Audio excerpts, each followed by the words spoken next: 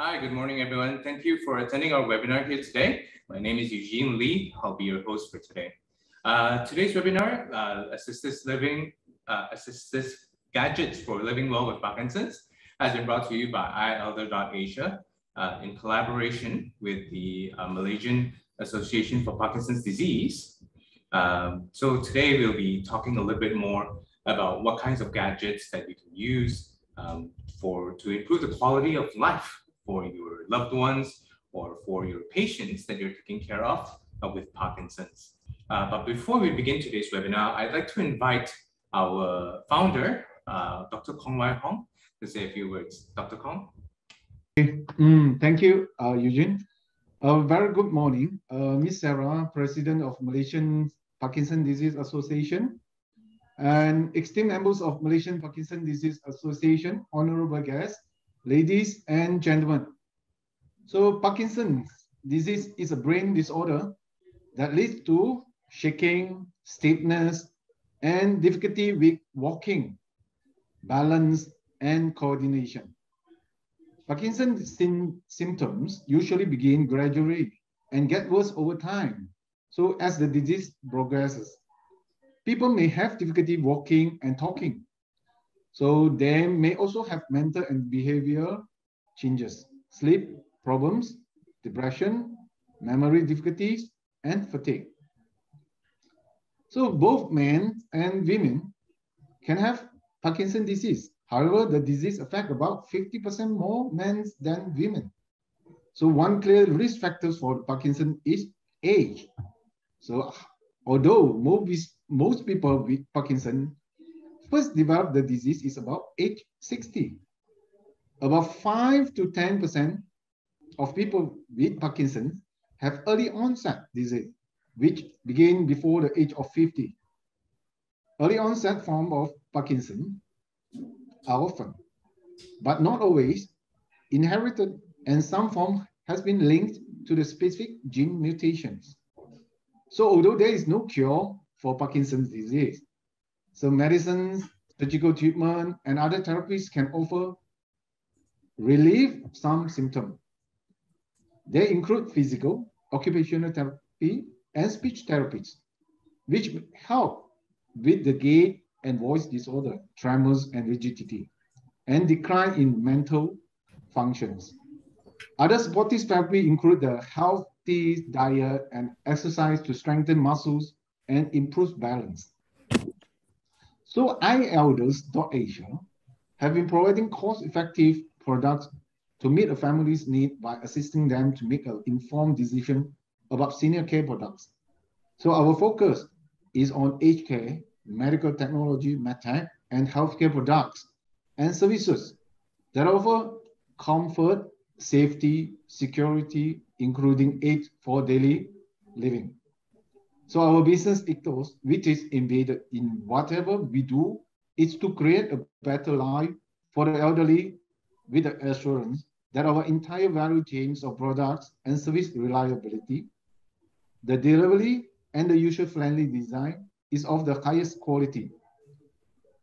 In conjunction with the April being the Parkinson's Virus Month, so Malaysian Parkinson Disease Association with iElders.asia, a subsidiary of AIM, to have a sharing session on assistive gadgets for living well with Parkinson to provide inclusive aging solution.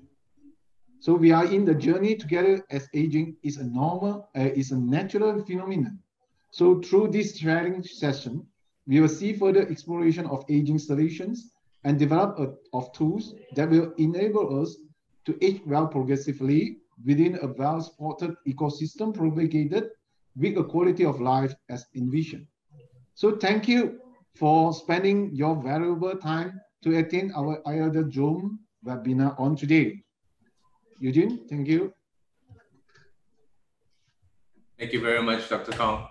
As Dr. Kong mentioned, us here at iElder.asia, we work together to provide solutions to all manner of elderly people and those who are in need of living aids, especially for those who have disabilities. Yeah.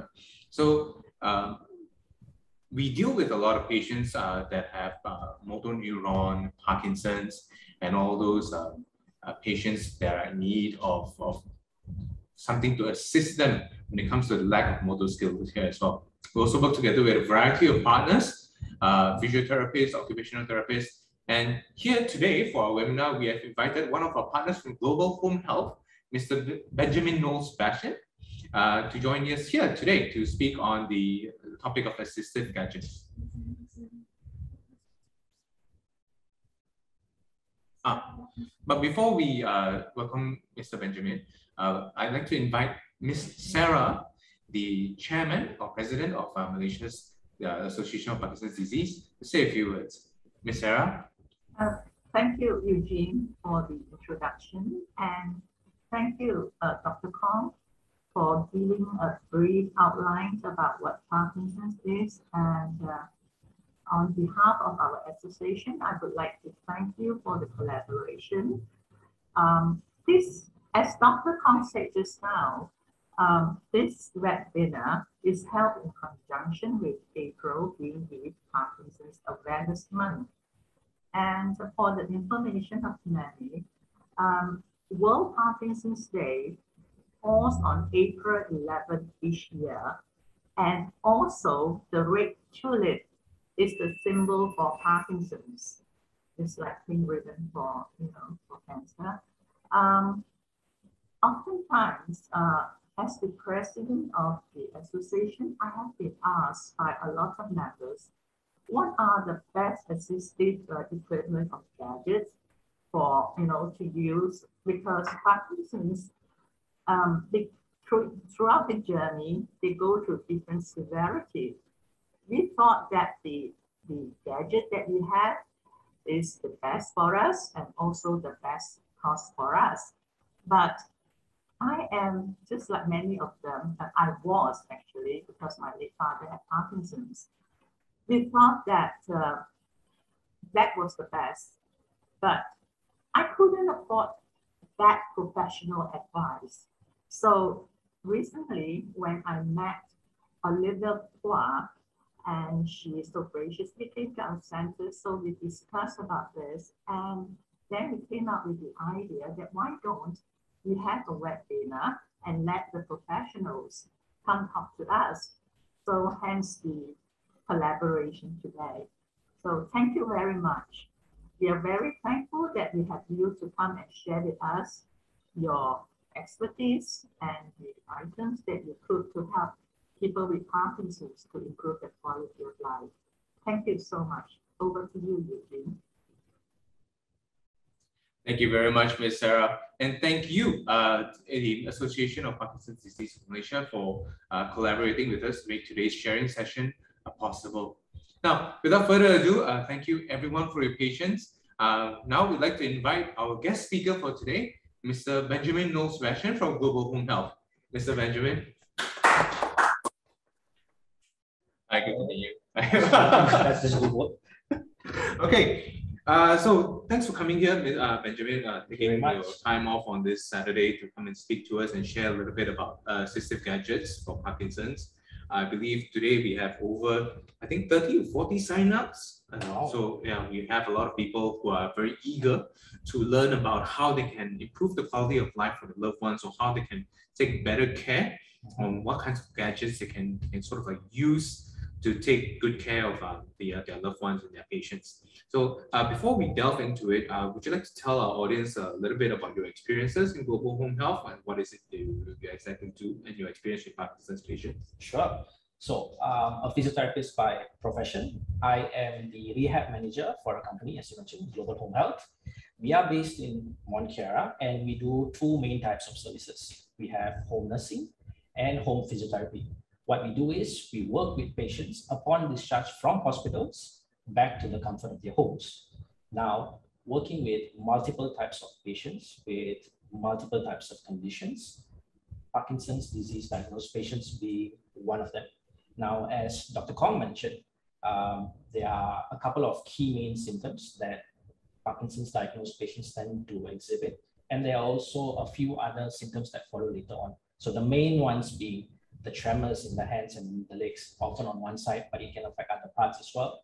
You also see rigidity, which can cause an increased tone in muscle. This can often be very uncomfortable for some patients. You also see some slowness in movement, or bradykinesia, which we call it.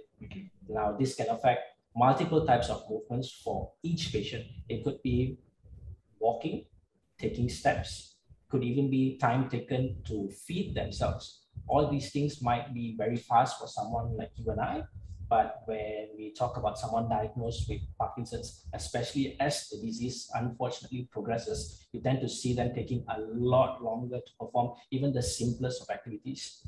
In addition to that, you also see difficulties with balancing and coordination. Now, when combined together, these symptoms together tend to make it very difficult for certain patients with Parkinson's to move about. So how we try our best to overcome these difficulties, we as physiotherapists, we tend to assess each patient individually, because we have to take into account that no two patients, although diagnosed with Parkinson's, is ever the same, taking into account their age, the amount of symptoms they have, their severity. We assess, we identify what their strengths are, what their weaknesses are. And based on that, as a physiotherapist myself, I try to correct, to improve, to strengthen. And in addition to using some certain exercises, some correction, we also use certain aids.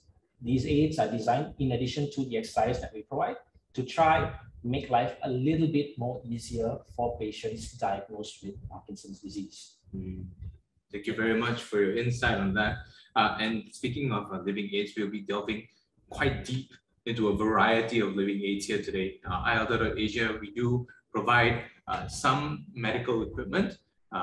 We are actually a medical equipment supplying company. So a lot of customers that come to us, they usually tell us a little bit about what they're going through.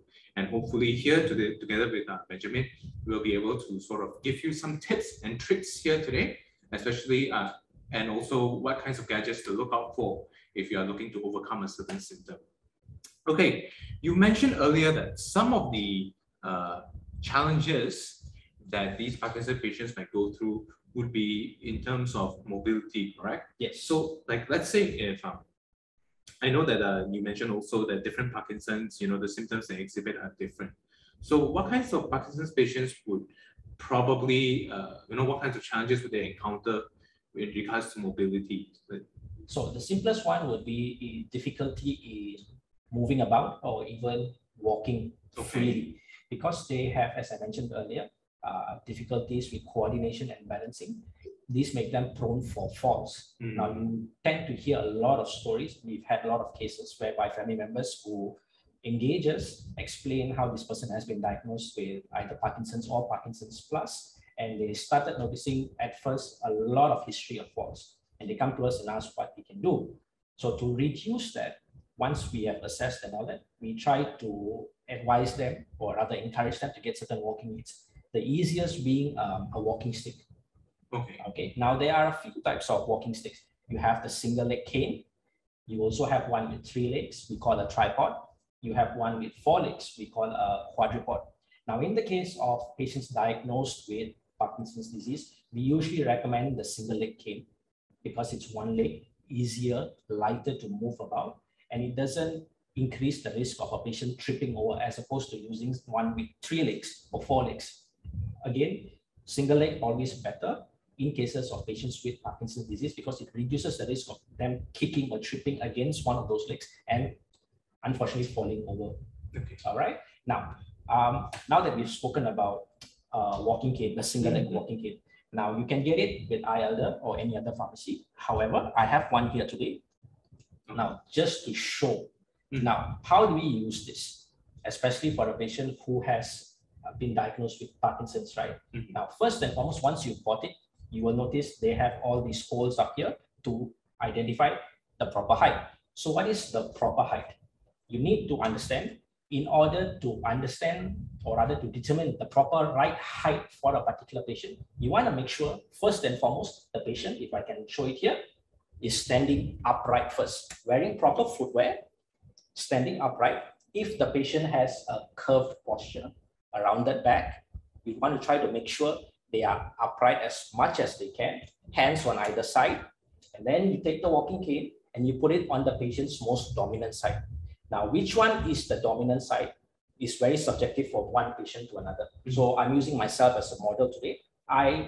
Having assessed myself, I have noticed that I am more dominant on my right side. So I want to place the walking cane on my right before I hold it. So somebody, let's assume, is holding it for me. Hands by the side. You want to make sure the crease of the wrist. So what the crease is if you can look at your own wrist, you notice some lines at the edge just before where your palm starts. You want to make sure the top of your cane is in line with the crease of your wrist, and that is the height you want. You never do it with your elbows bent.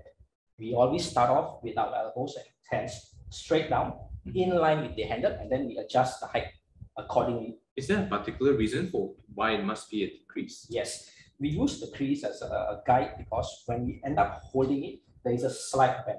So even though there is a slight bend, you notice my body is not curved too far forward.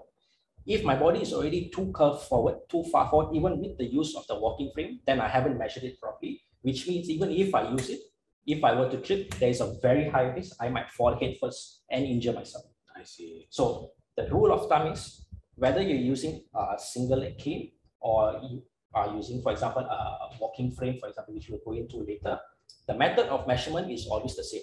Patient stands straight up, feet apart, never close together, head looking forward, posture upright, never curved, elbows straight down, and then we use the top of the cane or the frame in line with the crease of the wrist or this prominent bone at the end of your little finger here, and then we adjust the height accordingly. We want to make sure the cane is always on the dominant side. Now, for those viewing who are not familiar with what a dominant side is, you can always get in touch with us later and we can try our best to help and assist. Sure. Right. So dominant side, to my understanding, is basically which hand you might write with. Is that like some cases, which yes. hand feels like there's more control? Yes. Right? So we usually assess both hands. We try to get them to do some exercises, and then we identify, and then we say, okay, look, this is your more dominant side. We have noticed. We also notice that to talk about dominant side, it's not just writing. We also look at where a patient tends to favor their legs. So sometimes if you look at people standing, right, they tend to lean towards one side because they're more comfortable, they feel more stable. We also use that as a guide, as a compass as well, taking into account, of course, the hand strength and all that. And then we determine from that. We have one more walking cane, I think. Yes. Over there. So I'm not sure if the audience, can the audience see? Perfect, yeah. So I'm going to take this and I'm going to try to measure it according to the tips that you give me, and you can tell me whether I'm doing it right or not. Yes. So the audience can also, like, they can do it at home. So if I stand straight, then I'm supposed to measure it according to my crease. Does it have to be below the crease or directly right on the crease? Now, sometimes there might be a little bit of extra, but the rule of thumb is you try to get the tip as close to your crest of the wrist as close as possible. Okay, so this one would probably be a little low. It's lower for you. You have to go a little higher then. Okay. What if I go to the maximum height and it cannot go any higher? Then you need another cane. Do they typically come in different sizes, walking cane? So the cane comes usually 1 feet for all, but the height is the one that's variable. So regardless of the brand of cane that you get, usually they all fit everybody. The only thing that needs to be adjusted, as I said, is the height. I see. Yes. What about the grip? Like, is there a proper way to grip the cane? You want a firm grip usually. Now, again, there are some patients who have difficulty gripping. So in those instances, we want to start off first and foremost with some exercises to help strengthen the grip first so that they can hold better. I see. So if they cannot hold, we usually don't recommend a single leg cane at all. Does this part actually go in between the fingers? It goes like so, yes. Okay. So one finger under, thumb above, and then you grip it tight. You never use a soft grip. You want to make sure you've got a firm grip because this thing is helping you stabilize yourself. It's adding extra support. I see. So if I would walk, then it does feel better when it's only like slightly bent. Yeah. It feels a lot more stable here. What about the walker though? Like, could you maybe demonstrate for us how like do a proper grip and how the proper adjustment method for a walker? Sure. Let's go to the other side. No problem. Okay, I can sort of see you there. Yeah. Maybe it's better if I turn sideways so you can actually see me. Sure, no problem. I'm not sure if the audience can hear you while you're all the way over there. Audience, can you guys hear him? You guys hear well, me? yeah. Okay. So let's say a patient doesn't feel too comfortable using the single leg cane. In those instances, we do a little bit of exercise to strengthen the lower limbs, and then we recommend that going onto something that we call a walking frame. Now there are a couple of types. So we have a regular walking frame here with 4 firm legs. We also have one that we call a rollator frame that has 2 wheels in front. We also have a frame that has 4 wheels.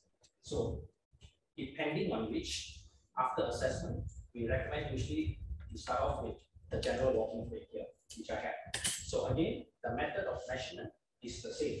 I stand upright, head straight, shoulders in line, never curved, never rounded, hands by the side, the top of the handles. Okay, I want to make sure again my wrist is in line with it, with my elbow straight. Okay, that way when I hold it, when I grip it, there is a slight bend. So if you notice, there is a bend, just not enough to push me forward. So if you see patients who are holding a walker frame, but they are walking like this, then the measurement of the frame itself is wrong. Okay, we always want to make sure that when you have measured, the patient is standing as close to upright as possible. Sometimes for some patients in Parkinson's disease, they might have a little bit of problem pushing themselves up and holding. So we try our best to measure and we do it for them instead, and then we try to get them to walk that way. When they do hold it, even though difficult to hold upright, just from holding at the proper measured height, they'll be able to prop themselves up as well.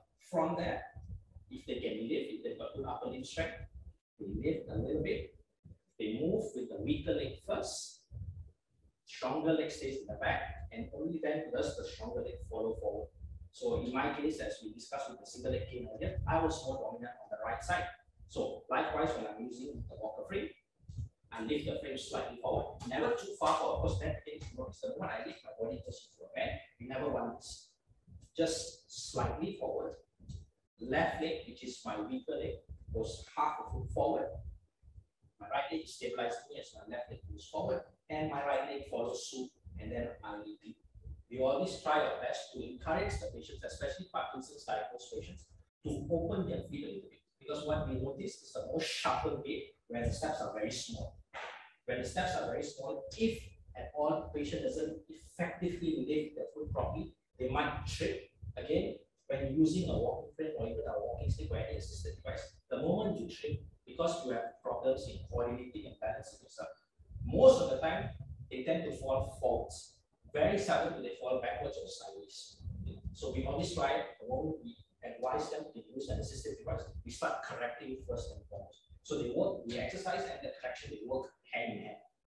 A little bit of exercise, so to open the feet, these have to be done repeatedly, religiously, and together with the finish off by getting them to walk.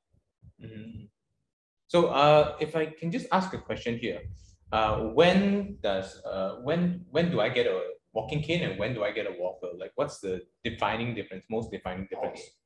How do I know which one is most suitable for me? Will depend on how advanced I am in my disease progression. Now, bear in mind, Parkinson's is a progressive one, unfortunately, which means over a period of time, the symptoms will gradually progress and unfortunately worsen. So let's say walking stick. If I'm the type of patient, upon being assessed, I have a little bit of balance issue, but with minimal assistance, I am able to move around freely. In those instances, we recommend starting off with just a cane first. We see how well they can move.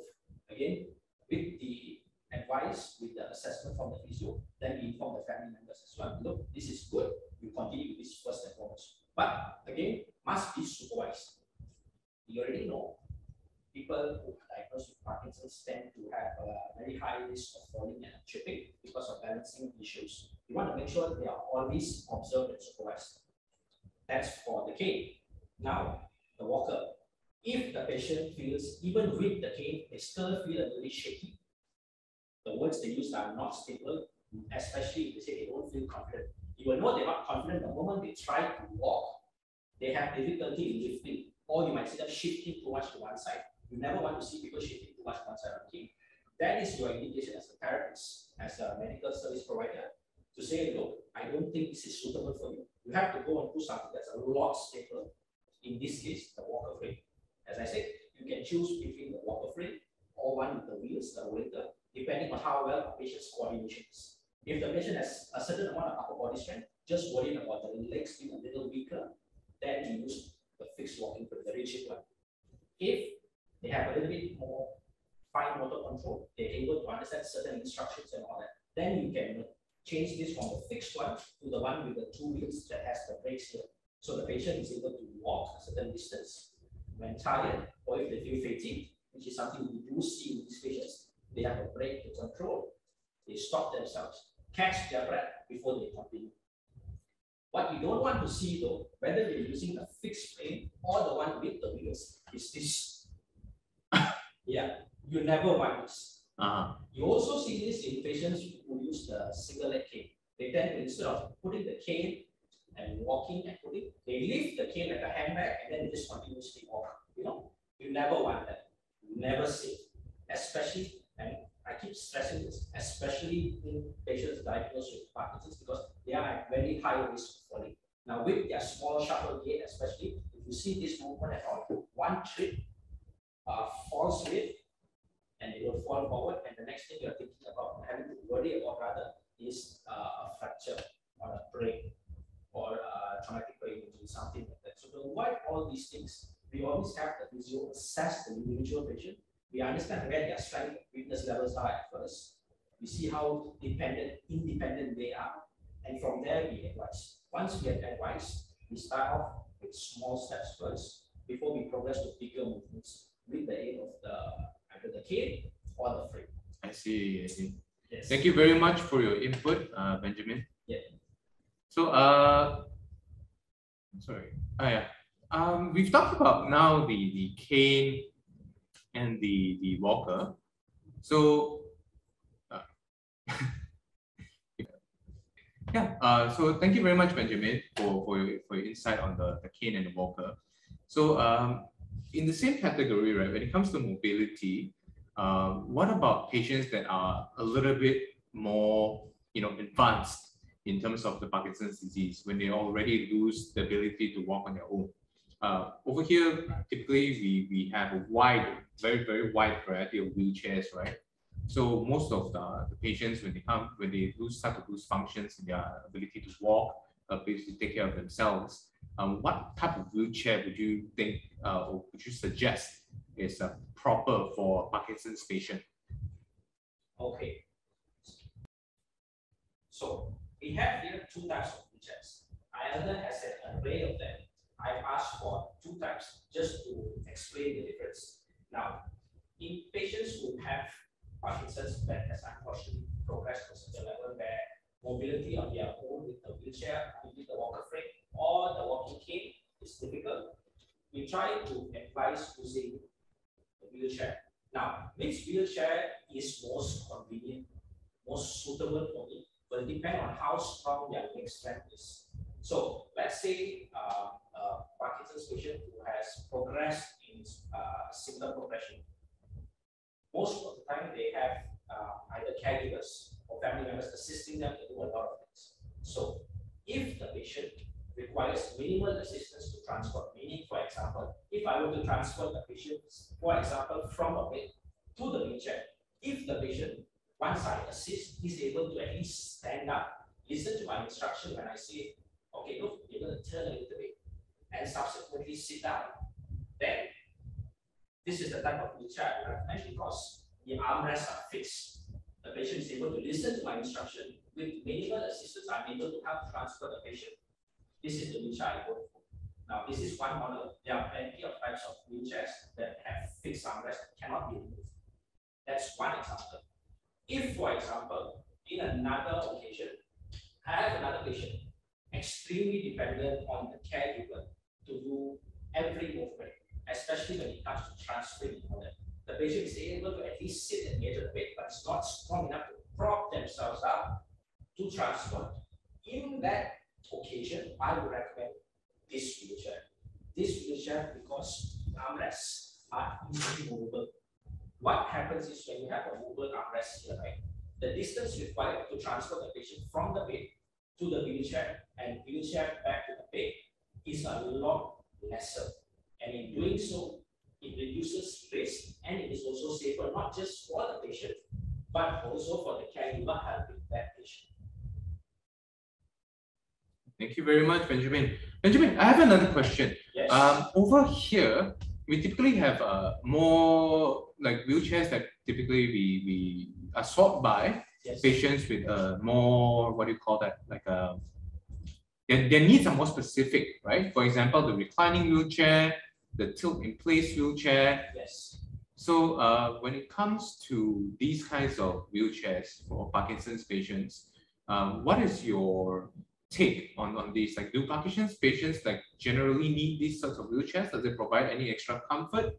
You mentioned that Parkinson's patients maybe have a little bit of a loss of balance, loss of motor skills. So would having a high back type of wheelchair, assist them at all, improve their quality of life? All this helps when there is better support at the back for these types of patients. You don't want them slouching too much. Slouching too much will usually lead to back pain in the lower back region, and you never really want that to happen in these types of patients. So the support at the back, always better. Now we have right now multiple models of wheelchairs, and wheelchairs currently come with ergonomic functions, meaning they are designed in such a way to protect your lower back.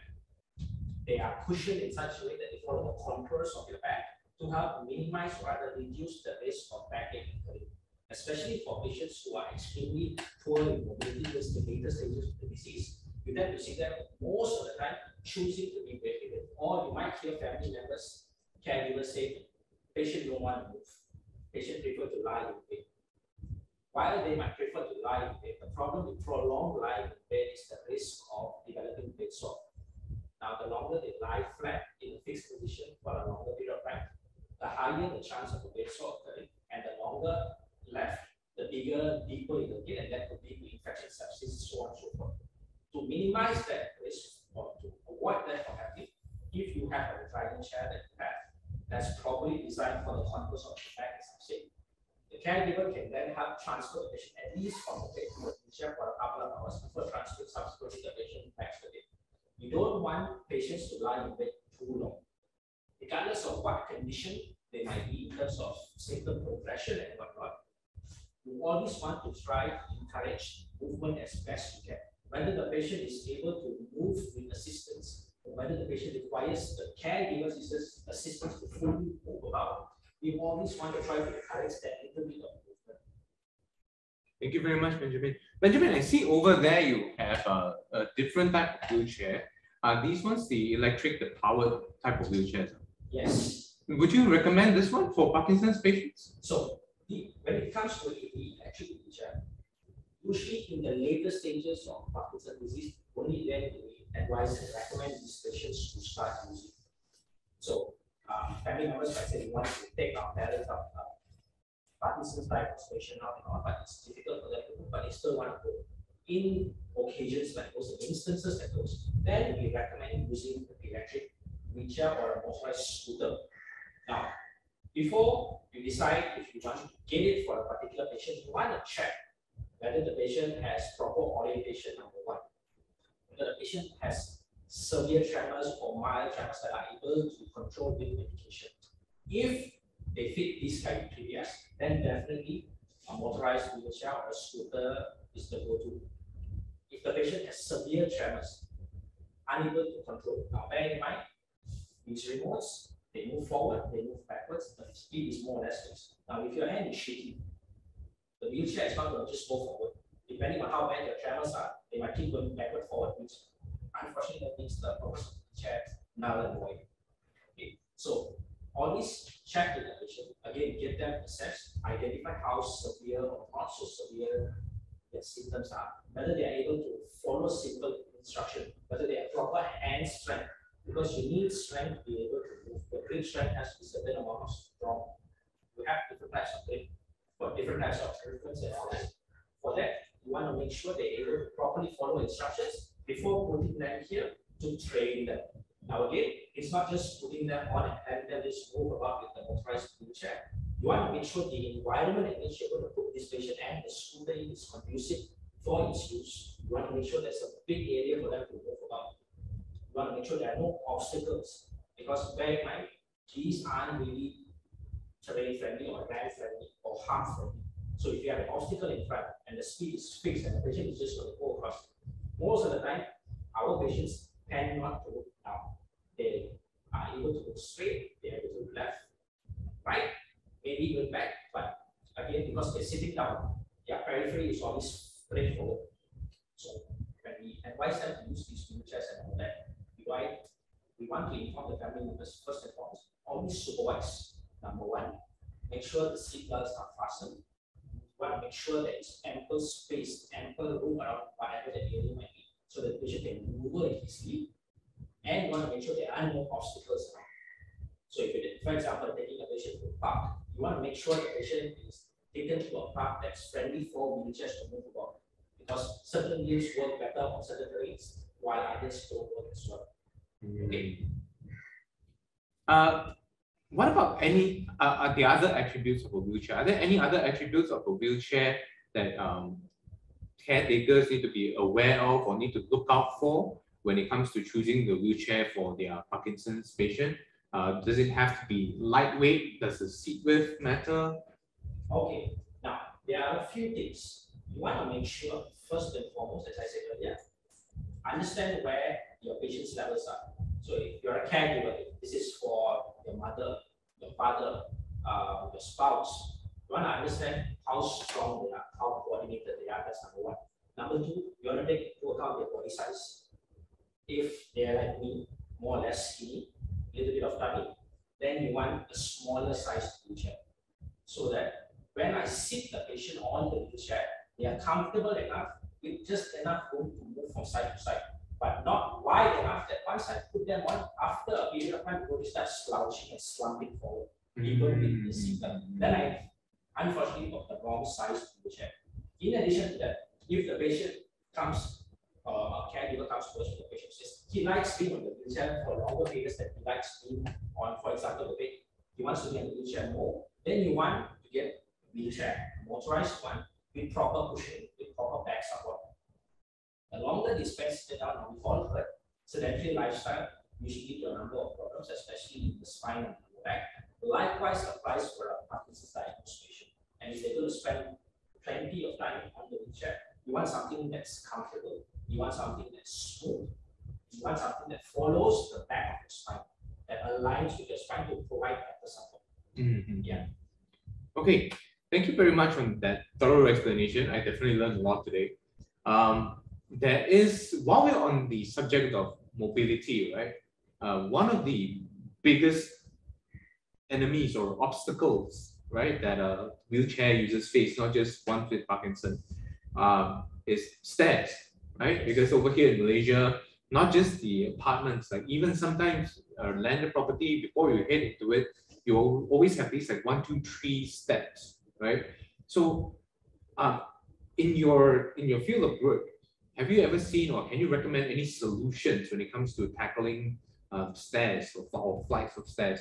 I know that certain businesses use ramps, but what in the case where you can't install a ramp? If a patient lives in a home with a couple of decks of stairs, patient lives upstairs, there's no room for the patient to be based downstairs, but the patient still wants to be in a position to move up and down freely. In those instances, what we recommend is a stair lift. Now, a stair lift is easily installed. Imagine a small seat connected to a small metal bar that's electronic. A patient is put on it, fastened into a seat belt, and then the caregiver, family member, whoever that might be, presses a button, and the patient is gently carried up. Similar to a lift, the only difference being there is no work on the patient's part. The only thing the patient needs to do is sit down comfortably, take a few deep breaths, and relax. I'm being told, I do believe we do have a video of a stair lift. So I think we're gonna play that video for our audience here. We can take a look at it, and then you can give maybe your 2 cents on the stair lift video to see if there's anything that we want to look out for when it comes to stair lift safety. Okay, so please enjoy the video.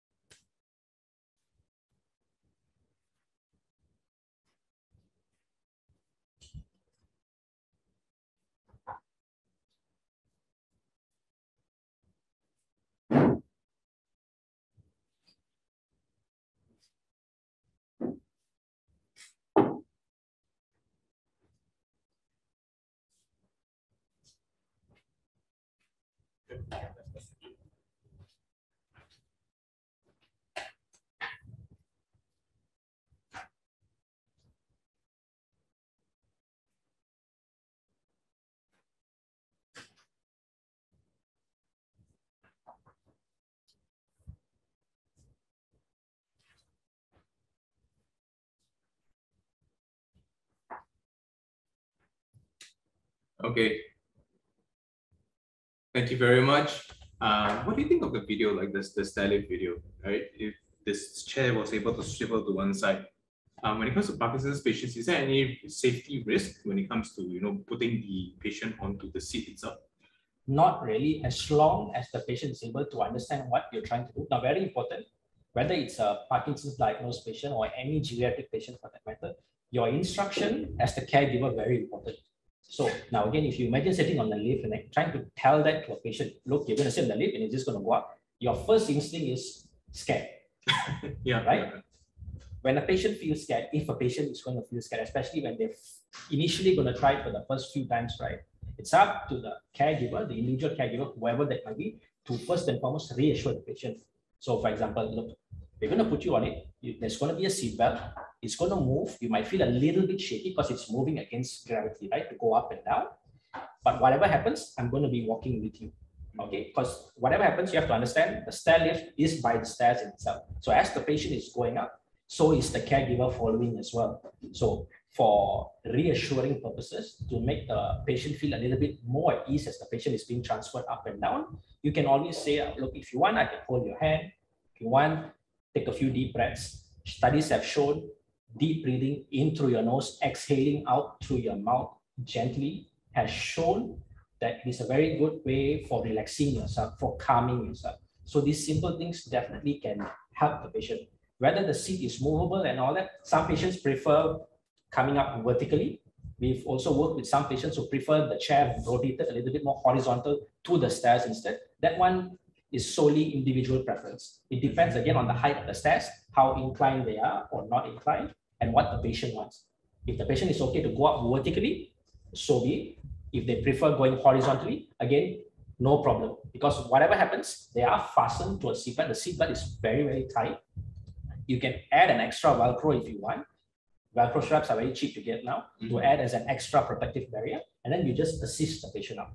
The speed at which the patient moves up the lift is usually very, very fixed. It's never fast. It's always very slow. So it can take up to a minute and a half, depending on how many flights of stairs the patient is traveling to go from top to bottom and vice versa. Yeah, in the earlier video, we actually saw that the chair itself was traveling really slowly. It seemed pretty comfortable.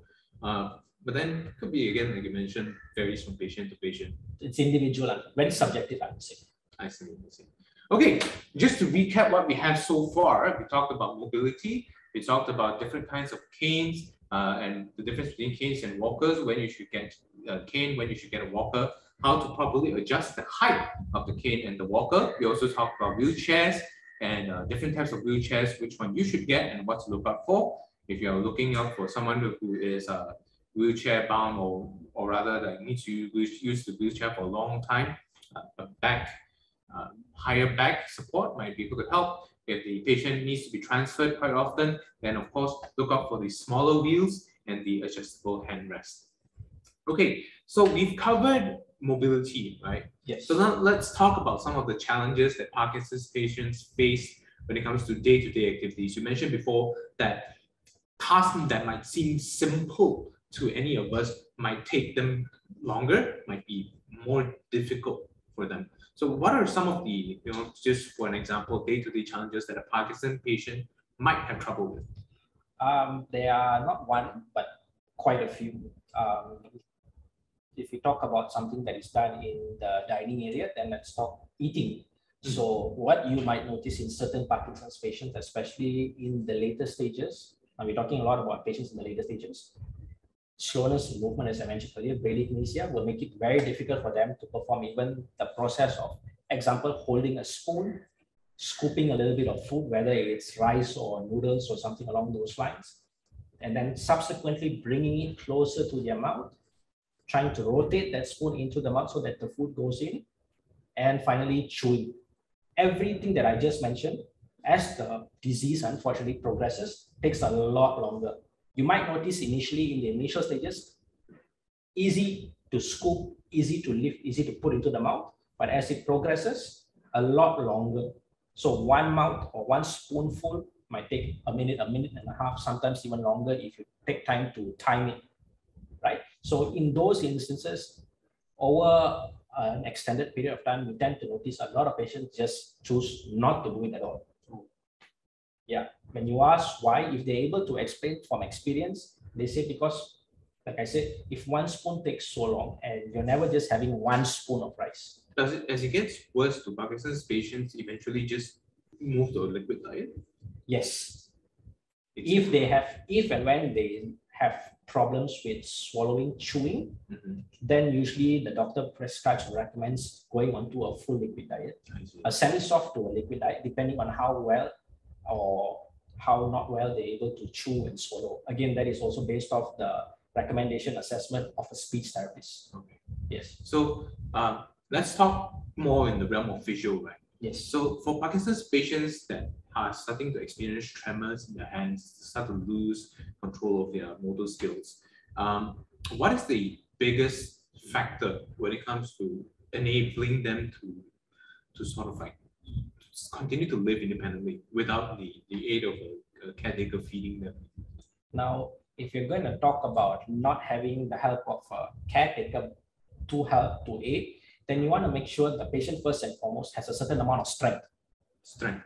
Yeah. So we have multiple types of strength. Everybody, regardless of what condition you might be, whether you're healthy or not healthy, you need strength to perform daily activities.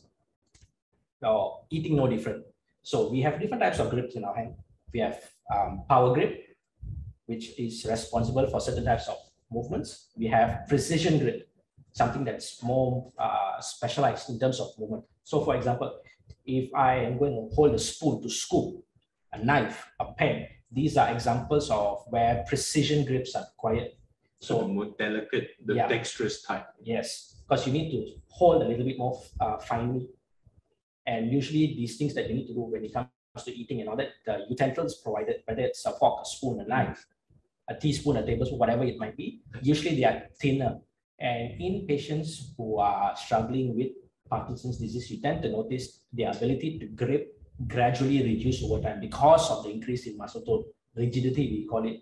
So when we want to try to see if they can be a little bit more closer to independent as possible, we want to first and foremost train these muscles first. Try to loosen them up, reduce that stiffness. So how do you loosen the muscles? So we do simple stretches, but these stretches have to be frequent. They have to be repetitive.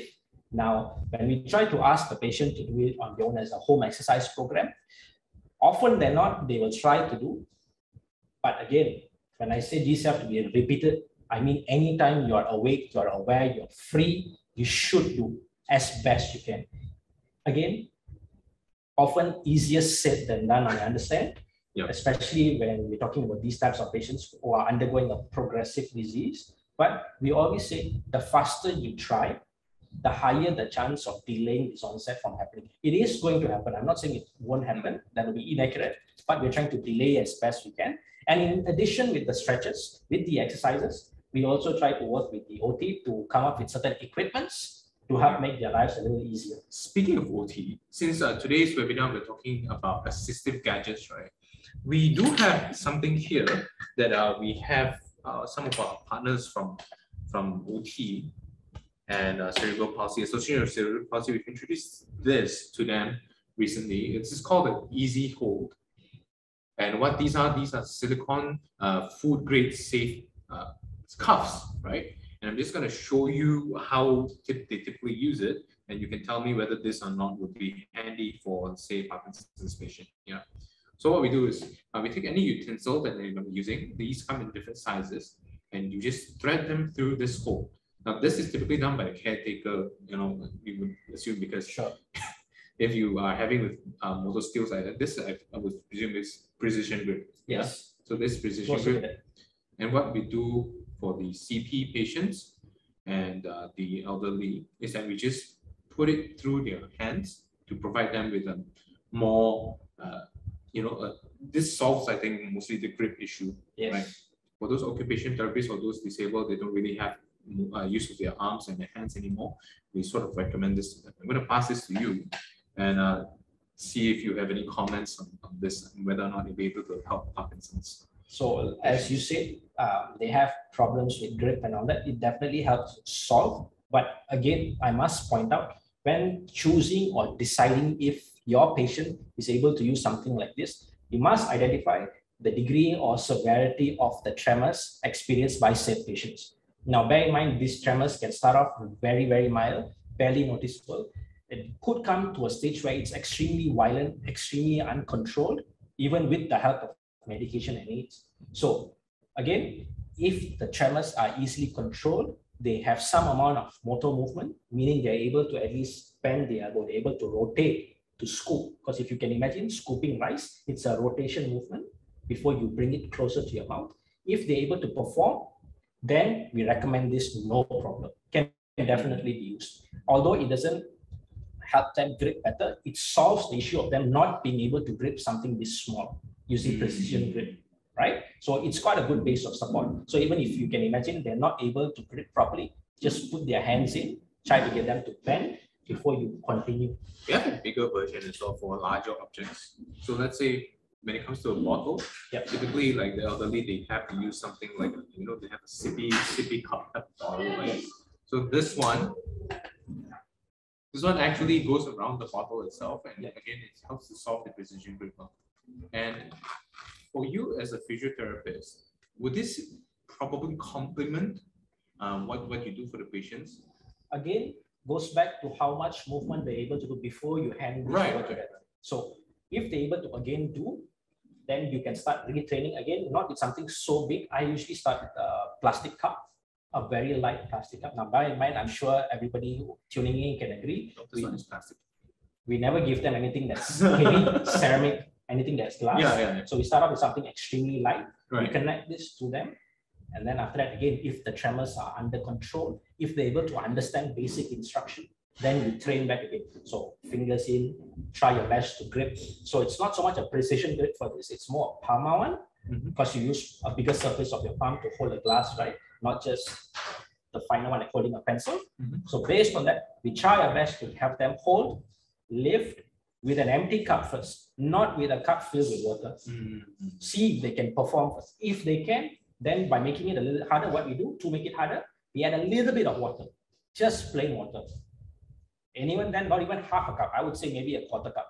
See if that patient, sick patient, can effectively control the tremors long enough to bring the cup to the mouth, to sip. Because sometimes what we might see is patient might have very minimal tremors initially, but as they try their best to lift, the closer it gets to the mouth, the more it starts to shake. Because you need to practice more control. The patient requires more control of muscles to hold the cup in place and then to rotate a little bit more to bring the water in, right? So these are things that we have to assess first, train, retrain, and then only we make it harder by adding water. Water is good, then milk, and then so it's like a slow development process. Yeah, it's always a step-by-step process. And that's why I said we have to assess each patient individually. And based off the assessment, we try our best to come up with realistic goals for said patients to achieve. So what if it's small? Because a lot of our audiences here, our audience that's here today, they already are living with someone who has Parkinson's. Right. And depending on the severity of that said case, would this be able to help them or not? Like, if let's say they are already experiencing tremors, right? Would you say that this one, yeah, sure, if you have tremors in your hand, you go ahead and try it, or would you recommend more towards like, you know, really just go and do the proper assessment first before you get to it? I would never say don't try it all. Regardless of whether it is an early onset of Parkinson's disease or a more later severe onset of it, I would say as long as the patient is able to perform some amount of movement, whether assisted or unassisted, no harm in trying. But again, if those tuning in are not too sure about what it is they need to do, even though we have spoken quite a bit, then always no harm in giving us a call and or anyone that you know of for that matter to perform an assessment. Sure. We'll have a short Q&A session near the end of the webinar. So if the audience actually has any questions in mind, you can already start by posting your questions and we'll address them by the end of the webinar. Okay, while we're in the realm of food and drink for Parkinson's patients, I have here a few other utensils as well from this company called eTech. And eTech is one of the many brands that we have here in iElder. They mostly bathroom experts, but here we have utensils. We have here this deep dish utensil with a curved inclined plate. You can see that it's a tilted one way. And there's also this angled spoon, one for right-handed and one for left-handed. I'm going to pass these to you because I'm not too familiar with these, but in your experience, would this be able to help Parkinson's, like those with tremors? So again, we go back to what I said earlier about the different types of grip and how much they're able to open or close the fingers. So always something with a bigger grip here helps in helping patients hold things a little better, can definitely be used. Now, it doesn't have to be this particular brand. It can be any other brand, regardless of the size. Right. But always, the bigger the grip hold, the holding area, the better it is for the patient. Does it use less strength to grip something that's large? Not so much strength. You need strength nonetheless, because again, you have to understand that when it comes to feeding yourself, right? Whatever it is you're holding, whether a fork or spoon or a spoon filled with food or soup or whatever, it's not too heavy. What we want is to make sure the patient is first and foremost, again, able to perform the movement. And if they can help, it helps using something bigger than this or as big as this, then definitely go for it. Right. But you can see this spoon here, right? It's more like angled. Yep. Angled here. So is there a difference in movement when it comes to, like if I were to use a spoon, like let's say I'm going to pick this up here. This is like the basic normal spoon. If I eat, I tilt the spoon inwards and I feed myself like this. Yeah. Whereas this spoon is already tilted inwards. So the movement less effort. The patient requires less effort. So if you use that spoon, like what you said, once you tilt, you have to lift some more. And if a patient is having difficulty controlling, often than not, you notice a spillage. Right? Whereas if you can at least train the person using something like this with a curved edge to bring it closer, all they have to do is instead of tilting, bring the mouth closer, not too far close, enough for them to bring the spoon to the mouth, and then they suck it in very slowly, very gently. Now again, however, I want to stress, if a patient has difficulty swallowing, then again, maybe this is not too recommended. But if you are with the patient, working with the patient, if you are a caregiver and you know your patient is still able to chew to a certain degree, is able to swallow efficiently, in those instances, this spoon definitely recommended, no issue whatsoever. Okay, thanks very much for the input. Okay, very quickly, just one other thing that I have here. You mentioned earlier that a bigger grip and a better grip would be able to help Parkinson's patients, right? So here I have another product from eTech. This one is the 3-in-1 grip or 2-in-1 grip.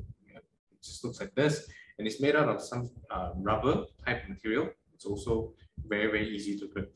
Now it has two holes, one at the front, which is small, and another one at the back, which has this bigger one. And how this is supposed to be used is that you can insert anything like, say, a toothbrush over in the back. Just insert it like this.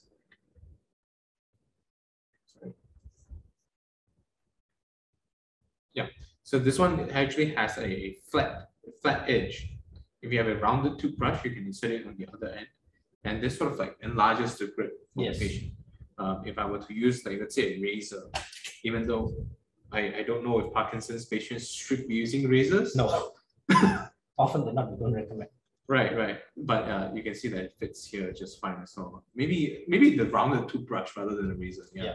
So if you have a Parkinson's patient at home, please stay away from the razors. Anything sharp for that matter. Anything sharp, yeah. No scissors, knives. No. Keep your loved ones safe. So I'm gonna hand this to you, and do tell me if it might be able to help, like this grip.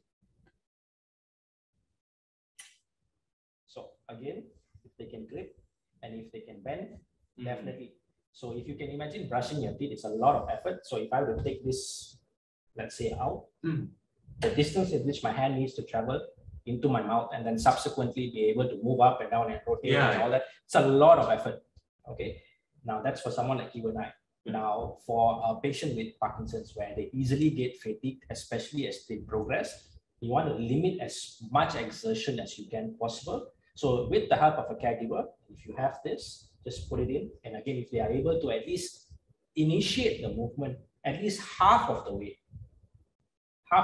meaning at least from about here, once you put the toothpaste on and all that, assuming there's a little bit of help, right, you can at least try to get the patient to bring it to the mouth and then try with tremors and all that, even with the tremor, you'll notice them still trying to do very slowly. It is something that is done extremely, extremely slow. But the only problem they will have is when they are trying to get it from one direction. Example, if they're rushing downwards first, to rotate and do the up one. So that one usually they require assistance. It's not something they can do very easily, but in one direction, whether up or down, always can be done.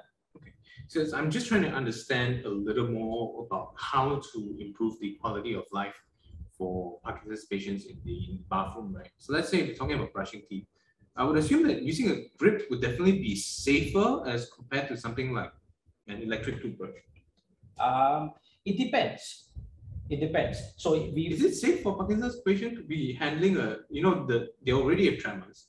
The electric toothbrush itself will be. You can use the electric toothbrush or even an electric razor in the initial stages again. If the tremors, if the weakness that you see, if the rigidity is under control, if it's not too apparent and they're still able to perform basic activities safely, then sure, no problem. But as they progress in stages, again, as I said, gradually, you want to shift from anything that's electronic, anything that's way too sharp, to something that's a little bit more like this, a little bit more manual. Yeah. Okay. We're going to jump into a quick break here at this point, 1 or 2 minutes. And then when we are back, we're going to showcase a few more gadgets that will be able to help Parkinson's patients out. Thank you so much, Benjamin, so far for your insight and your input. When we're back, we're going to be talking about safety in the bathroom and also a little bit about safety and living aids that will be possible for Parkinson's patients in the bedroom. So stay tuned and we'll be right back.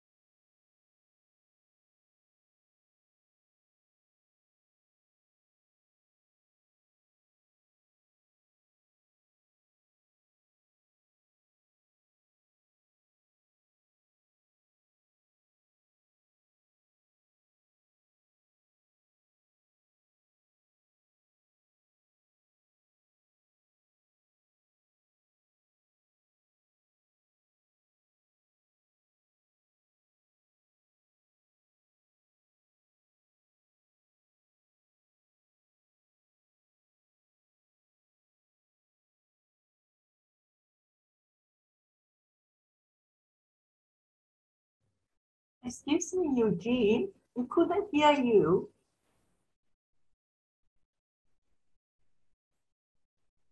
Have the Komo chair with wheels. We also have a shower chair. Can everyone hear me? Yeah. Okay, great.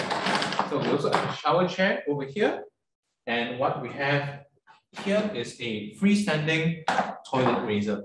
Now, I'll be going through these things one at a time. First of all, to sort of briefly describe the challenges that Parkinson's patients may have when going to the bathroom. When you are having a tremors, so to speak, or having difficulty walking on your own, when it comes to standing up, sitting down, it might already pose a very, very big risk. So when you have a shower chair here, not just for the patient, but for the caretaker as well, you have a nice, safe, secure seat to put your patient down on. Now, I want to talk a little bit about what makes the e-tech a little different from the other shower chairs and the shower commodes that you might have or you might consider, right? So the e-tech itself, you have this small little patterns that are on the chair itself. I'm going to bring this closer to the camera so you guys can see. Over here on the armrest, we have these small little grooves. And these grooves are present in the seat and on the backrest itself. So even if the patient is undergoing some tremors, you can know that whenever they sit down, they are safe and secure. There's enough friction to make sure that they are sitting firmly.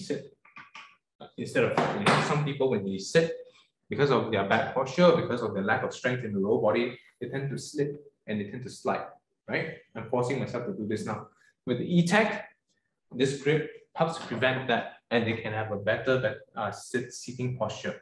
This is prevalent. This is available in all of their products. Number two, because different patients might have different heights, right? The seating is very important for us to have height adjustability. So down here, we do have the height adjustable legs. I'm going to take out one piece for you to see.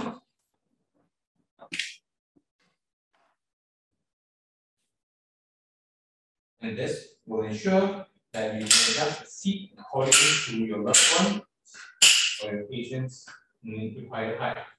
Okay. Is there any difference when it comes to Parkinson's patients? You mentioned before that the height adjustment for the cane, we need to follow the crease. What about seating? You want to make sure when they sit down, they are at a proper height when both the knees are more or less closer to 90 degrees. Oh, would you like to come and show us, sort of like give a small demonstration by 90 degrees? Let's see this one for me. If I sit down here, is this sort of like 90 degrees or no? Yes. Oh, so my height will probably be the lowest height on the E-type. Yep. Also, when considering the height, whether it's a commode or any other sort of chair, you want to make sure the height is as close to 90 degrees or slightly more, so that when it's time to transfer, for example, to stand, to go from example, the commode to the wheelchair, for example, the patient is able to put a certain amount of effort. If too low, patient has to put in too much effort. Now, bear in mind, Parkinson's diagnosed patients, they tend to fatigue easily. You don't want to exert too much of stress on them too soon. What about patients with Parkinson's plus? Because that's when everything is out of the window, right? That is 100% dependent already. Yes. So I would assume that things like this would probably help the caretaker. A lot better in the sense that you have the layers that are easily removed. So if the patient, even with the right height, is unable to even stand up with assistance, then all you have to do is put the wheelchair next to it. And in one swift motion, just lift and pivot. And then after that, do the same thing with the legs as well. Even better if you have extra hands on board. But if you're bringing one person, not an issue at all. We have also the E-type Queen, which I think eliminates the need to transfer from wheelchair to seat as well. Yes. Yeah. So for the audience that's watching, this is the one. Talking about assistive gadgets, this is definitely something that you could use. Bedpan is optional, but if you would like to have a bedpan with you, it's also available. What I really want to show you guys is this chair right here. If you're looking for safety in the bathroom and solutions when it comes to transporting your loved ones, this is the one you want to go for. We talked about earlier about how this armrest is very crucial for there to be an open space, right? So this one, at the back, there's a small button here, and then you can sort of like click this and hold it up just like that. Okay. So very, very nice, very, very handy. And you can just do a transfer. There's also a foot brake down here at the cluster wheels.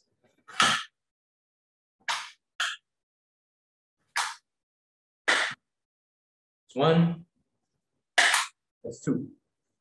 So once you have the brakes in place, it's non-movable. And this one you can really use for your Parkinson's patients. The seat itself is ergonomically shaped as well. So if you're looking for a gadget to make life easier for both yourself and the patient, this is one that I can recommend. Would you recommend this as well, Benjamin? No, definitely. Okay. Just to share a little bit more about the product with you guys. Since we're here to learn about gadgets, this entire piece is also corrosion resistant. The frame itself comes in one entire piece, so water doesn't go inside and damage it. The only reason why it might get damaged is blunt force sort of takes away the paint from the frame. This white color frame here, if it takes off the paint, then it might get corroded or rusty. Otherwise, this one is fantastic. However, like Benjamin mentioned before in the earlier stage of the webinar, each patient is different. The needs will also be different. So if you're just looking for someone, something to help you to get up easier, if you're still highly functioning, you go to the bathroom by yourself, then this toilet seat raiser adjusts the height so you can have your 90 degrees when you go to the washroom, and also these armrests to help yourself get up. You can check out the full list on our website. Plenty other products like these that are great. Just wanted to showcase this one for you guys so that you guys have a little bit more knowledge or insight when it comes to what to look for when you're looking for bathroom safety for your Parkinson's patients or ones who are suffering from Parkinson's. Okay, for the last bit, I want to talk about bedroom safety. Now, if you go to, we're running out of time, so we might just showcase this another day. But if you go to our website, www.iElder.asia, you'll be able to see a lot of solutions, including our comfort wooden bed. Yep. And if you'd like to find out more about these things, you can always just give us a call. Our number is listed in the website itself. Okay, so we're going to open up for a very, very quick Q&A with Benjamin. And so if you have any questions, you can type it out in the chat now. And Kelvin, maybe you can assist us in asking your questions.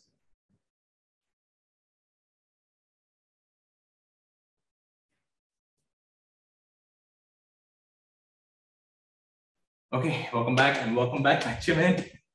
Good to be sitting down in the chair again. All right, we're going to go through the questions really, really quickly. We've accumulated a lot of questions earlier on during the webinar, during the presentation itself. So what are some of the questions that we have, Calvin, if you don't mind? We just answer it from the top, make sure everyone's questions get answered. Well, one of the questions is where can the audience get the utensils? Where can you get the utensils? Well, iElder.asia carries everything that we've showcased here so far. So if you'd like to make a purchase, you can contact us or just view our website at www.iElder.asia. No problem. Yeah. Does that answer the question? Yeah. And the second question is about this electric toothbrush. Okay. What about electric toothbrush? Whether you can use electric toothbrush. Oh yeah. So for electric toothbrush, Benjamin explained before, it really depends on the level of severity of the patient. So if you see like the patient, still has the ability to grip, then yeah, by all means, you can use an electric toothbrush.